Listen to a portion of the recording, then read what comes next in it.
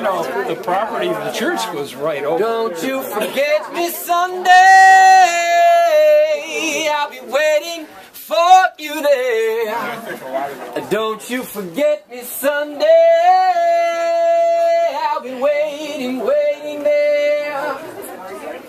Don't you forget me Sunday, I'll be waiting there.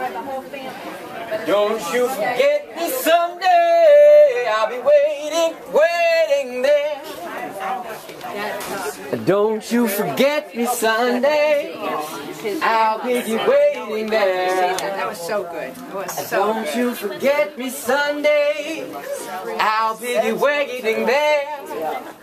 Don't you forget me, don't you forget me, said I'll be waiting there. Don't you forget me Sunday, I will be waiting there.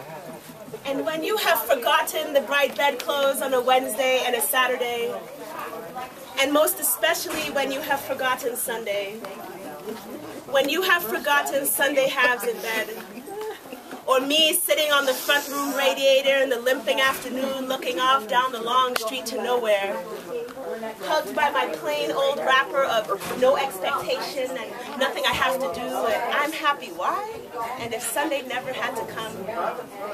When you have forgotten that, I say, and how you swore if somebody beat the bell, and how my heart played hopscotch when the telephone rang, and how we finally went in for Sunday dinner, that is to say, went across the front room floor to the ink-spotted table in the southwest corner to Sunday dinner, which was always chicken and noodles, or chicken and rice, salad and rye bread and tea and chocolate chip cookies.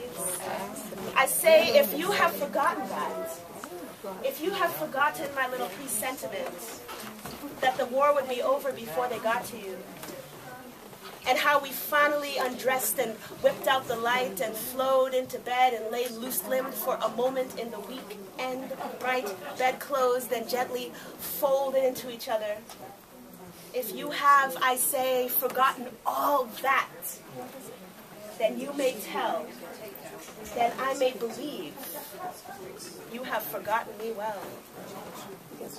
Gwendolyn Brooks.